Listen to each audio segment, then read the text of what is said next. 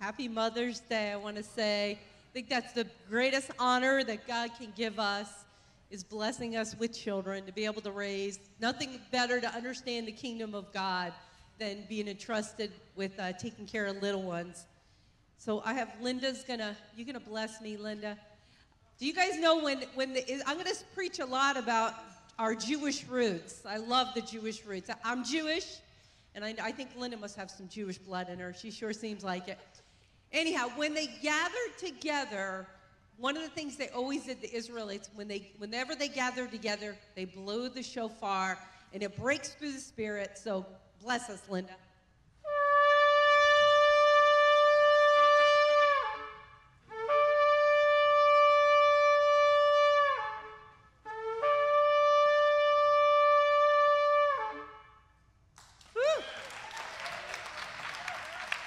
Can you still feel the power in that? I mean, thousands of years later, with all the technology we have, and God created something so powerful to break through the heavens. Because he doesn't want us to be trapped here. He wants us to be able to make it into that heavenly realm. The message that the Lord has laid on my heart today, there's going to be a lot to it, so strap on your seatbelts and get ready. You're probably going to just have to take notes on this later on, because I have a lot of scripture and I have a lot of information that God wants to do. But let's just bless God's word. Father, we thank you for this opportunity to come together.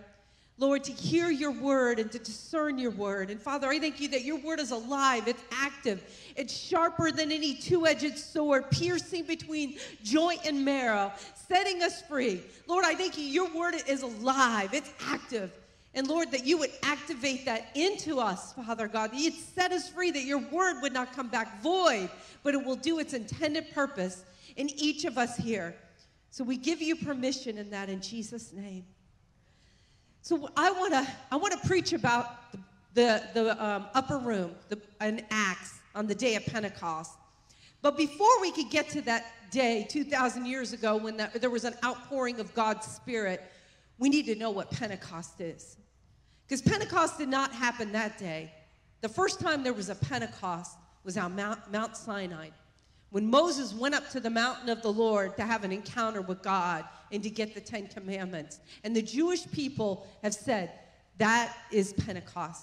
That is the gift. That was the day that God entered into covenant with a group of people.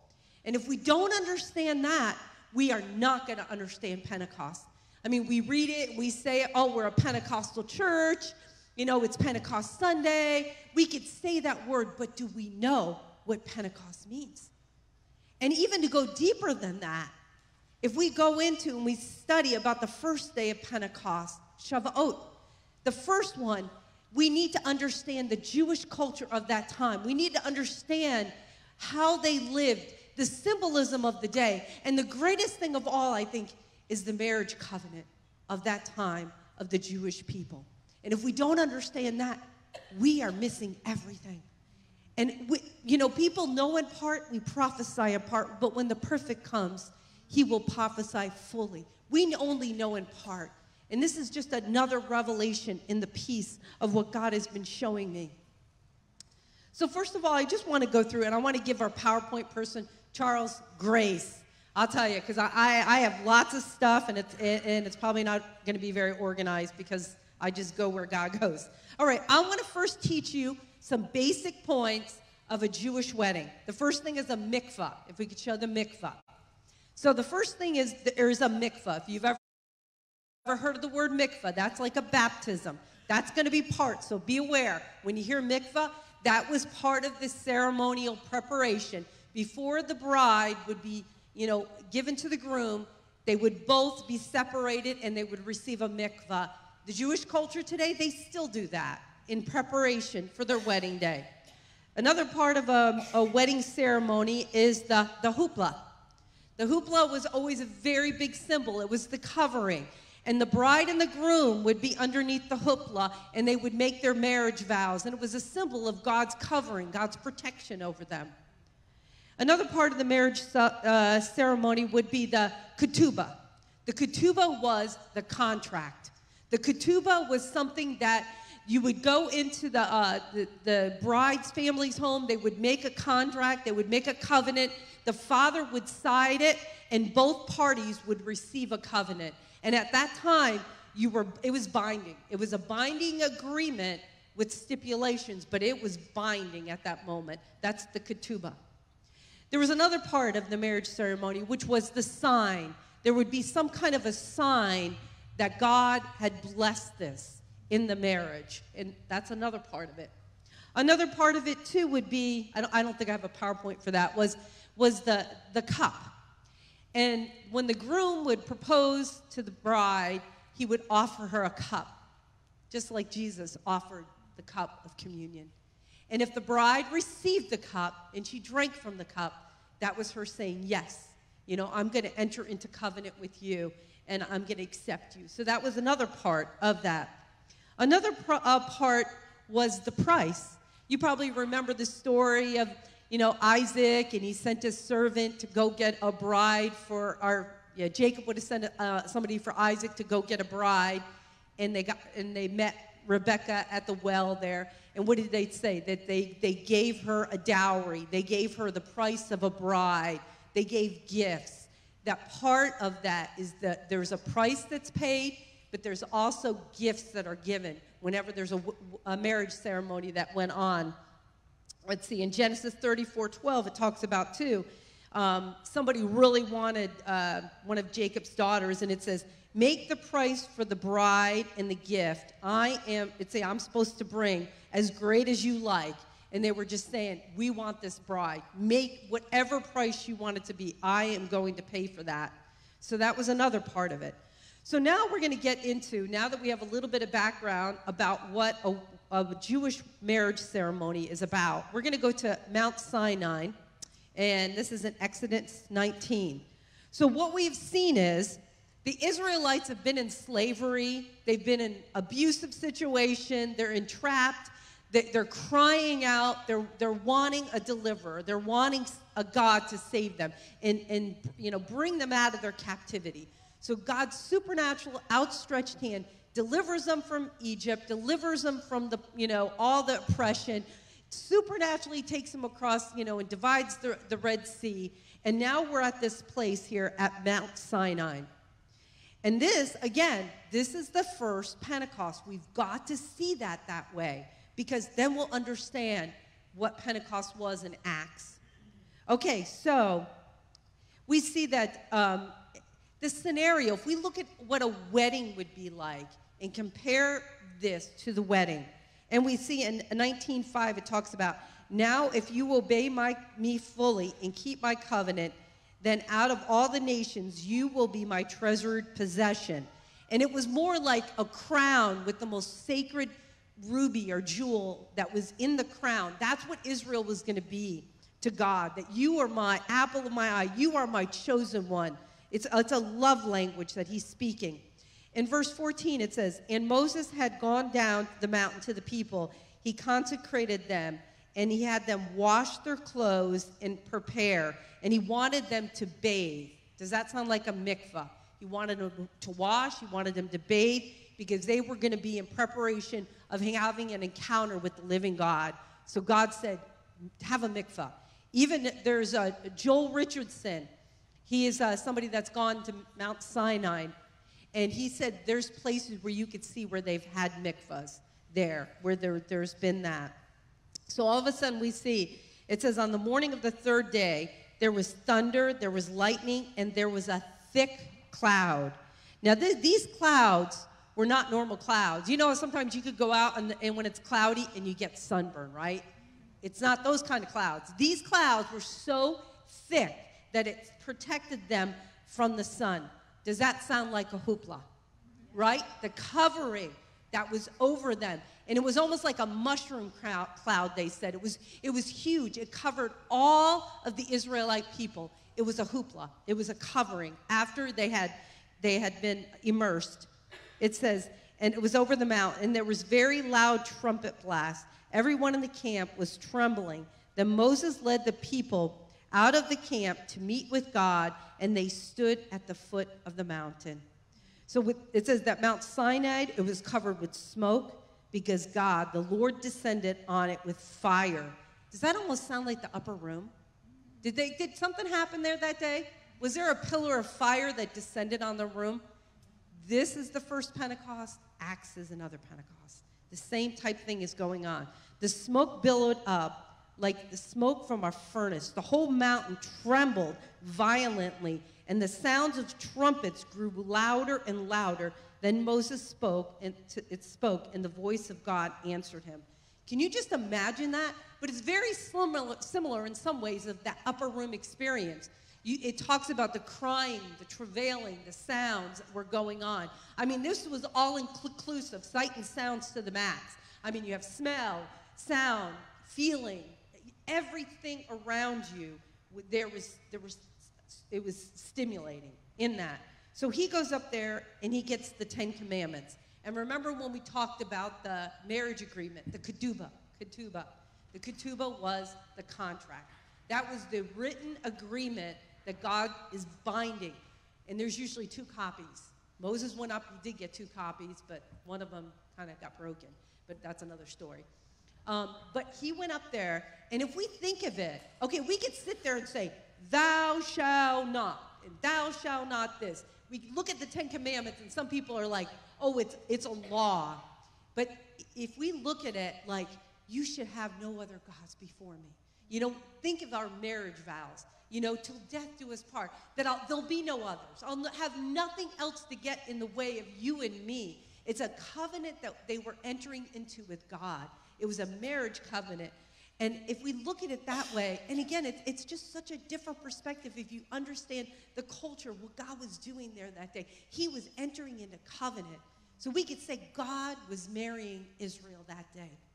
Another part of the marriage ceremony would be the matan. Now, the matan is called the gift.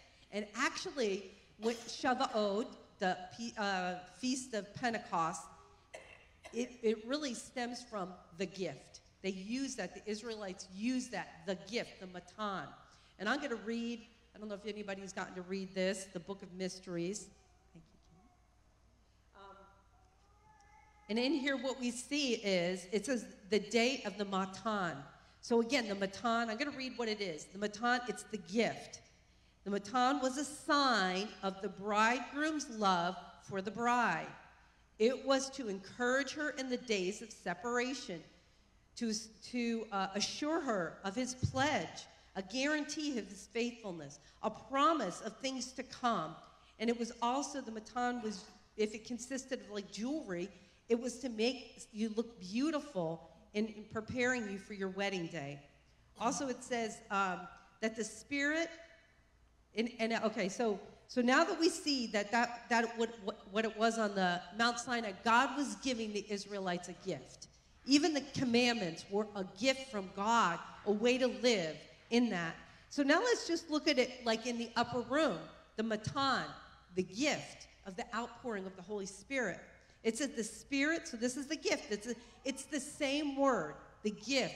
The Holy Spirit was a gift. It was a matan from the Lord. And it says the Spirit is given as a sign of the bridegroom's love for the bride, to encourage us in the days of our betrothal and separation, to assure us of his pledge, to bless us, to strengthen us, and to beautify us, the guarantee of his faithfulness and the promise of things to come.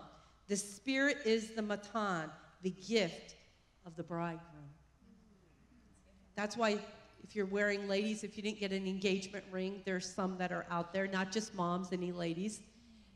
The gift. The Holy Spirit is the gift. It's something that God wanted to deposit into us. Even some of the Jewish people say the gift, it's like, it's the essence of God. If we think about the Holy Spirit, it's God's essence. It's his presence. It was a gift. It was a down payment. But if we go before that, part of the marriage ritual was, there was gifts, remember I said, but there was also a price. There was a price for a bride, and that was something that the father of the bride and the groom and their families would negotiate. That just before all this on Passover, what do we see? That Jesus says that he In 1 Corinthians 6:20, it says, you are not your own. You have been bought with a price. Jesus paid the price for us as the bride, the ultimate price. He said, you are worth his very life. So not only did he give us the gift of the Holy Spirit, he paid the ultimate price. And every bride received that at that time.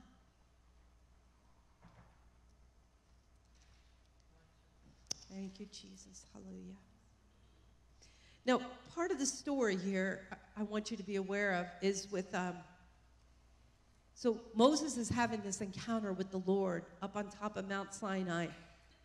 And what does it say here? It says, when all the people saw the thunder, the lightning, and they heard the trumpets, and they saw the mountain in smoke, they trembled with fear. They stayed at a distance and said to Moses, speak for us yourself, and we will listen. But do not have God speak to us, or we will die. Moses said to the people, do not be afraid.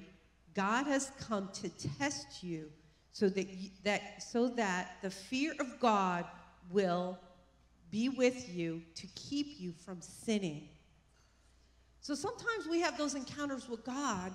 Sometimes we're afraid. We're like, I don't want to get too close to God. I don't want him to see the stuff that's inside of me. Or, I'm afraid of those wacky people that roll around or get too radical. I mean, I think all of us could sometimes get afraid. And what ended up happening, God wanted to invite himself into them to speak to them. But they resisted that. They were afraid. So now they had to have a mediator to go between them and God. But that was never, when you're in a marriage, you don't want to have a mediator. You want to be able to look at your bride and the groom face to face, look into one another's eyes. But they were too afraid to do that. And at least we see with the disciples, they were not like that. Okay, so going into more Jewish teaching here a little bit. So what we see is that, okay, so you have Passover, and then you have Pentecost. Do you know that Pentecost means 50? Because from Passover to Pentecost is 50 days. So that's what we see. We just celebrated our Passover, and on June 5th, we will be celebrating Pentecost. So it's a 50-day thing. So what we've seen is what happened at that time was, let me get my scripture. Okay, this is really good.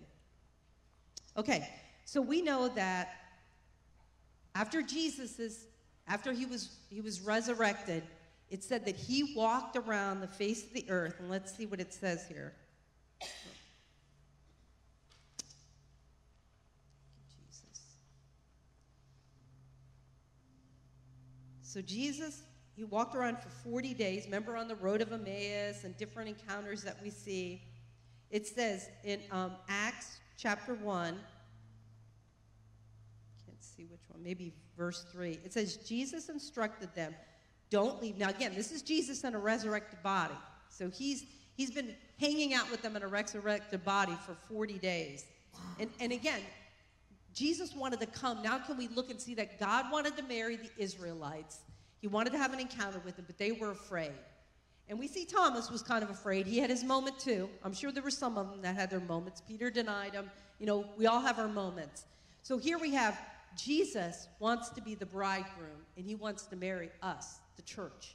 So many stories in the Bible, you look at it, it's this constant parallel, the virgins and the oil and the banquet, and it's a marriage celebration. We have to look at the gospel in that light.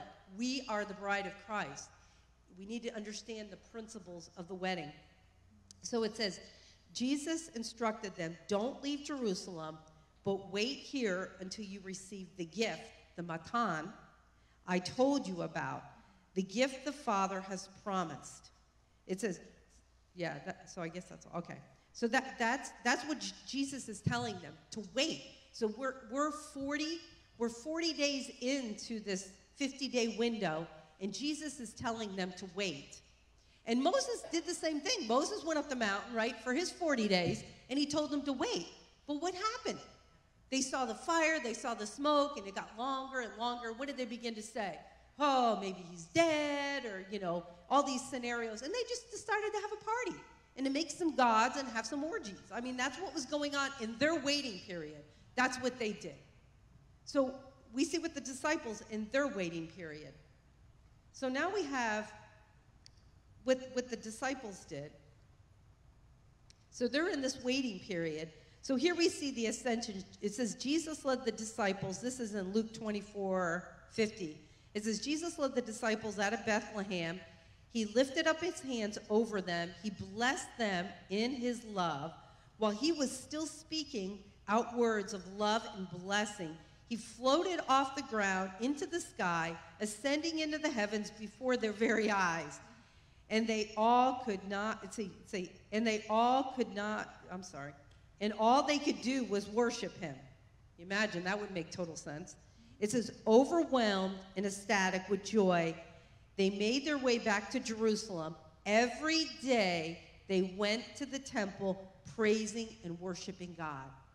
So this is that 10-day, and that's what it's called for sometimes, 10 days of waiting. So many times we want, like, I want the gift, Lord. I want your gifts. I want this. But you know what? We get discouraged. Like the Israelites, when Moses was on the mountain, this is taking too long. Maybe it's not good enough. Maybe it's not going to work in my life. And we get disheartened, and we go back to our old nature. But we see that the disciples, they had so many encounters. There were so many seeds that were placed within them that when they said to go and to wait, it said that every day they went to the temple. Because they knew if Jesus said, I have a gift, I have a matan for you, they didn't want to miss out on that. In church, we are in a season where God has many gifts for us. He has the baptism of the Holy Spirit, but he wants to lavish his bride. And we see, what did it say? It said he wanted to give her gifts because he wanted her to know he's thinking of her. He's preparing a place for her. He loves her. He wants to make her beautiful. He wants to encourage her that he's thinking of her every day. Even though he's in heaven and he's preparing a place for us. But we are on his heart. And that's why he gives us different gifts. He gives us words of knowledge and healing and so many wonderful things. It's because he wants us to know, I'm thinking of you. I want to give you gifts. While Jesus was still in his resurrected body, and he was with his disciples in John 20, it's funny, John 20:22. What year are we in? 2022. John 20:22. This is the year, church. This is the year. And this is what happened on John 20:22. It says, then taking a deep breath, he blew on them and said, receive the Holy Spirit. God says this year, receive the matan, receive the gift. And so many times, if you don't know you have it coming, you don't go to the post office. You don't go, you don't wait, you don't get ready. Church, we need to be ready. We need to be ready. God is pouring out his gift on his bride. He loves us. He lavishes this on us. So we see that. Now, part of the word, too, for gift, I'm going to go through, I'm going to read 2 Corinthians 1:22. 2 Corinthians 1:22. And this is, pay attention to this gift thing. It says, now it is God himself who has anointed you, and he has constantly strengthened both you and us in union with Christ. Let me see. He knows we are his, since we have also been stamped with his seal of love. So again, like a bride, place me on my heart like a seal. I mean, that's what Jesus wants. He wants to be the seal of our heart. Why? Because he's our bridegroom. He wants us to be sealed. Like the commandments, have no other gods before him. Place me like a seal over your heart. And he had given, it's over our heart, and then he had given us the Holy Spirit like an engagement ring is given to a bride, a down payment of the blessings to come. The Holy Spirit is our engagement ring. It's the promises of what is yet to come. And if we have that, that's what we can hold on to. Now, there's a Greek word, arbabon, In Vines, it says, Arbon, it's a pledge. It means to make a pledge or an earnest, a large part of a down payment given in advance as a security that the whole will be paid afterwards. So that's what we see, this Arbon, the engagement ring. It's a down payment, God is saying. This is a down payment that I promise that I am going to deliver you, I'm going to heal you, I'm going to set you free. Every time we feel God's presence in our life, we could just sit. This is only a little piece. This is only the down payment. So many times we look at Pentecost and we think, oh, you get the baptism of the Holy Spirit and that's all there is. That's only the down payment. That's only the engagement ring. There is so much more yet. There is so much more. So let's just think of the story. There's the matan, there's the gift. And remember, there was the price we learned about. Jesus gave the ultimate price. He gave his life for us so that no longer do we have to live the way we were. So you think of a bride, when she is in her home, you know, we're in this body, we're in this home right now, and maybe it's not so perfect. Maybe our bodies are hurting. You know, maybe we have relationships that are broken. You know, maybe, you know, we just going through stuff like we all go through. We're all going through stuff. And we're in that home, but we remember Jesus paid the price so that we aren't going to always be in that home. God is preparing something better. He has something better for us. So don't, you know, it's one mindset when you say, I'm stuck here and there's no hope. It's like, no, he paid the price that you do not have to stay in that broken home. The Israelites did not stay in slavery. They did not stay in Egypt. He brought them out. And what was their final thing? I'm taking them into a promised land I have for them. I have something better. And that's what he has for us. He fills us with the Holy Spirit as just a little down payment. And then he says, I have a promised land that I'm bringing you into. And along the way, I'm going to give you treats. I'm going to give you gifts. I'm going to give you prophetic words and visions and dreams. But can you position your heart to receive that? Can you be like the disciples that waited the 10 days? They waited and they went to prayer because they know God says, I have a gift for you. And we see that day, there was tongues of fire. There was pillars. And let's just read what was happening that day in Acts. Acts 2:1. On the day of Pentecost, first Pentecost was Mount Sinai. Remember the fire? Remember the trembling? Remember the awe of God? That's what the Lord has. This is the season that we're in right now, church. It says, as it was being fulfilled, all the disciples were gathered in one place. Suddenly they heard the sound of a violent blast of wind rushing into the house from the heavenly realm. You know, again, they read the story of Mount Sinai. They heard of this. They're like, oh my goodness. Remember when God wanted to talk to us face to face and all the Israelites were scared? Well, you know what? He found out we're not scared. He said, it's okay. I'm going to come into the room. I'm going to fill the room with the fire and the pillar and the groaning and the trumpets. That's what it said. It just, everything got bigger and stronger and more powerful. It says that suddenly they heard all of the sounds, violent blasts, winds, rushing into the house from the heavenly realm. The roar of the wind was so overpowering, it was so much that people could not bear it. And what they said is even the blast of the wind, it said that it was almost the sound, the roar of a groaning spirit. I go to a lot of prayer meetings. I love prayer. And you know what? There's a lot of groaning going on in those rooms. Can we say that's God's moving? That's his spirit, his wind coming up, and he's groaning. He's in the room. And that's a normal feeling. When you feel that groaning, God is birthing something. That's his spirit coming on us, and we're groaning in the spirit. That's what happened in the book of Acts. There was groaning as in birthing. And he does it today, church. He does it today. It says the roar of the wind was so overpowering that it was almost unbearable. Then all at once a pillar of fire appeared before their eyes. It separated into tongues of fire that engulfed each one of them. They were all filled. Awe. Can we all say awe? Awe. God has the matan. He has the gift for everyone. There was 120, and 120 got filled that day. It's filled, and it said that it filled them and it equipped them. Church, we need to be equipped. And I love that. That's what my pastor, Pastor Chris, he's always saying, this is an equipping center, because that's what the Holy Spirit does. And if we let God's Spirit come here, he's going to equip us. So whatever we're going through, we need to feel equipped, or we just need more of the Holy Spirit in us. That's all. It says, so the Holy Spirit, he engulfed, they were all filled and equipped with the Holy Spirit.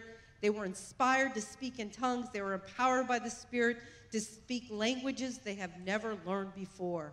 That was the Pentecost there that God did, because they waited. They waited those 10 days, and they believed that God was going to do that. I wanted to read in 2 Corinthians 5:5, what it talks about here. And it says, and this is no empty hope, for God himself is the one who has prepared us for this wonderful destiny. You know, God's prepared each of you for a wonderful destiny. No one's left out on this journey. Everyone is invited in. And to confirm the promise, he has given us the Holy Spirit like an engagement ring as a guarantee.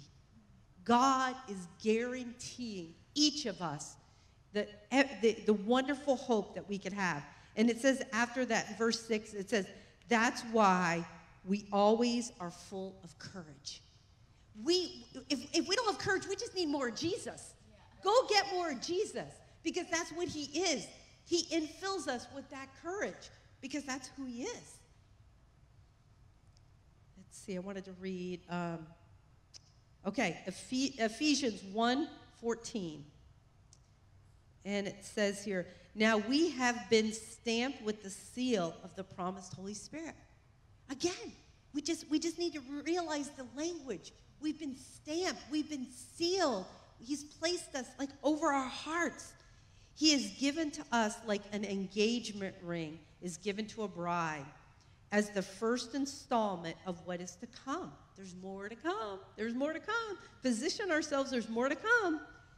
He is our hope, our promise of a future inheritance, which seals us until we have all the redemption promises. All the redemptive promises. All of them. None of us have arrived in this room.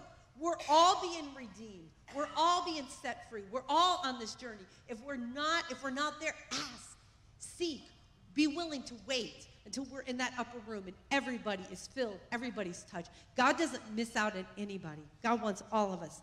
So we are waiting for God's full redemptive promises for our life. And what does that look like? That looks like hope. That looks like courage. That looks like healing. That looks like victory. That looks like overcomers. That it doesn't matter what's going on out there. It only matters what's going on in here. Because that's what God is worried about. He's worried about us. He's worried about filling us with all the promises, all the redemption, that we will not lack any good thing, that we will be more than enough, that we will be overcomers. And if we feel weak, then he is strong. It even says that his spirit, it's in Proverbs, it says, his spirit sustains us in times of sickness. God's spirit, God's presence will sustain us, but we need to press into that. It's our job to wait. It's our job to press in. If we're not where we want to be, then we just need to press. We need to wait. We need to linger. But hunger is something that somebody can't give you. That's something you have to have. And I want to put that in your spirit this morning. I want to make you hungry to know that the groom, that Jesus, our beautiful groom, he wants us to be his beautiful bride. He wants us to be adorned with gifts. I mean, and then you read about that, about the gifts of the Spirit. That's for the bride. That's to make you beautiful. And we even see about that. It says, even in Ephesians 17, it talks about, it says, I pray that the Father of glory, the God of our Lord Jesus Christ, would impart to you the riches of the spirit of wisdom. If we're lacking wisdom, there's a spirit of wisdom and the spirit of revelation, to know him through deepening intimacy with him. Deepening intimacy with him. I pray that the light of God will illuminate the eyes of your imagination. Isn't that beautiful? Asking God, Lord, illuminate my eyes. Give me eyes to see. Isn't it great? Like nowadays they have these night vision goggles, that you could wear and you could see. Say, God, I need a pair of those to go into the spiritual realm. Illuminate my eyes so that I could see into the spiritual realm. It says that your imagination flooding you with light until you experience the full revelation of the hope of his calling, that is the wealth of God's glory, his inheritance that he finds for us, his holy ones. There's an inheritance that we each have. It says, I pray that you will continually experience the immeasurable greatness of God's power made available to you through faith. So this does, what does it say? According to your faith, let it be done to you. I see that with people. I'll try to pray for them, and I'm like, well, what do you want to believe for? Well, I need to make it through the week. I just got to make it through the week. I'm like, that's a low bar. That's a low bar. Why don't you sit there and just say that you want to lead 5 people to the Lord. You want to raise the dead this week. This is the week I'm going to raise somebody for the dead. You might take 1,000 tries, but at least that's my bar, because that's what God's word says. My standards are the word of God, not my experiences. God's word is truth, and everyone else will be a liar. But we need to sit there and pray according to our faith, and that's what it's saying. It's like, according to your faith, let it be done. So that's our part.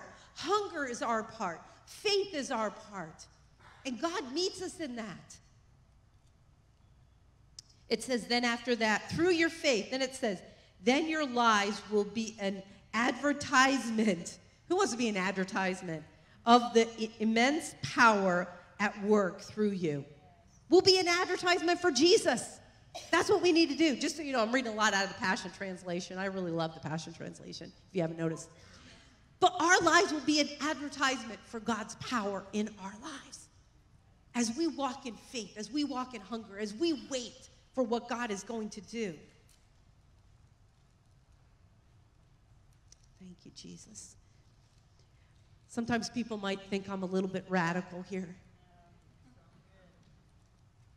I'm going to tell you a little of my story. I came from a very broken home. My dad left when I was young. My mom was a bartender who could care more about guys than her kids. There was drugs. There was immorality. We were on the other side of the tracks, and everybody let us know we were there. Didn't have much hope. I just wanted to make it. I was sexually abused. Was abandoned many times as my mom got rid of me.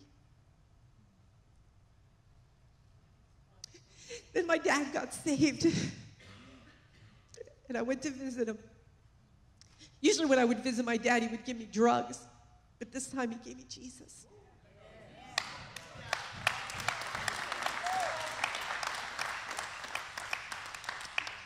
He took me to a tent meeting where they didn't talk about Jesus. Jesus was there. And as I sat in the back, I began to mock them as Christians. I said, they're weak people, just need a crutch. My heart was so hard. Next thing I know, they have an altar call at the end, and I'm up at front, accepting Jesus. I don't know how I got from the back row to the front. I don't know how that happened, but I was there, and Jesus was there. And I had a encounter with Jesus that'll forever change my life. From not feeling like I had a place to belong, not feeling loved, feeling abandoned, all of a sudden I felt wanted, and I felt loved, and I felt like I had hope. And in my mind, I was going to compensate for everything. I was going to go to college, and I was going to make money, and then I would feel good about myself. Well, at that moment, all that stuff didn't matter anymore. All the plans that I wanted to have, all I wanted to do was know more about this Jesus.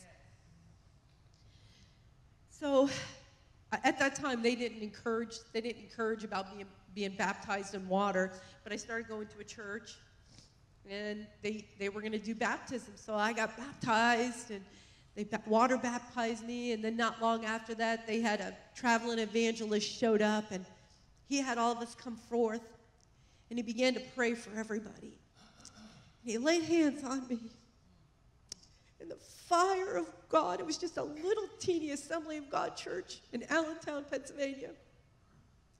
And the fire of God, just like they talk about, with tongues of fire, came over me.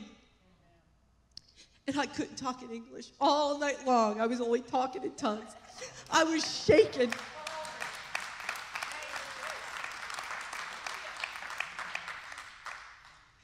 And I had an encounter with God that forever changed my life, and he's never left.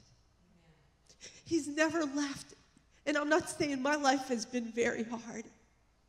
I deal with a lot of stuff, but Jesus is so good. It says when we're weak, he is strong. And that was my encounter that I had. And that's why I'm so radical, and that's why I want everyone to have that. I want everyone to know God's power, that he can take a broken person.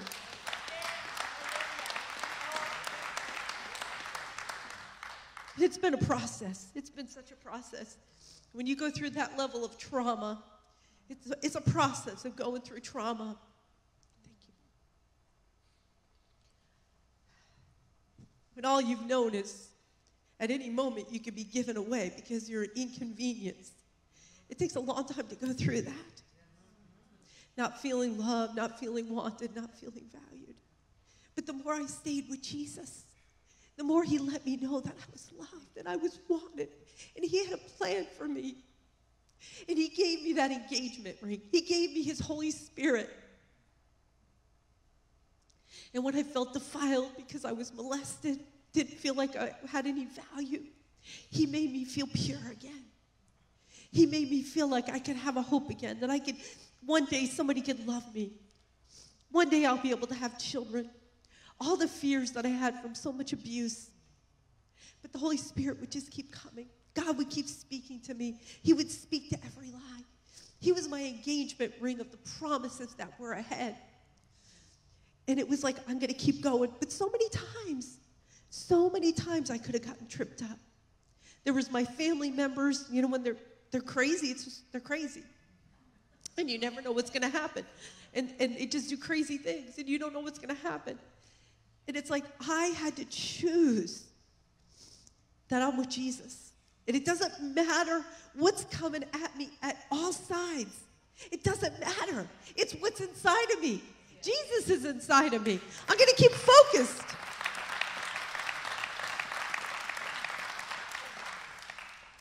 So we all have our stuff, but we have our promises from God. He has unimaginable plans and purposes for each of us. But we just have to keep focused on that. We have to keep our faith. We have to keep our hunger. We have to keep waiting on the Lord.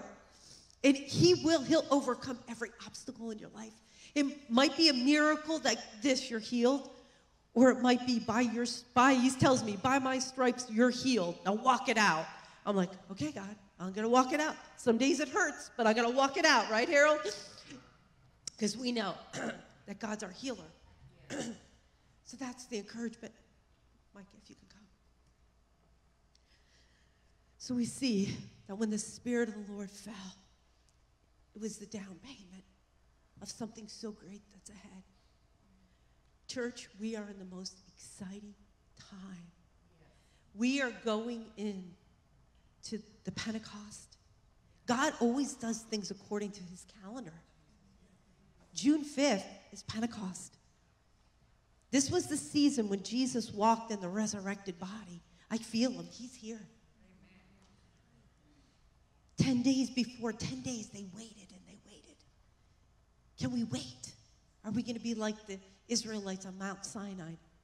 Go make some idols because it's taking too long. I mean, I hear you. I've been there. It seems like it's taken too long. But you know what? The journey's pretty fun. The journey's really fun. Because I'll tell you, days you can't make it, Jesus said, oh, yes, you can. And he speaks truth into our lives.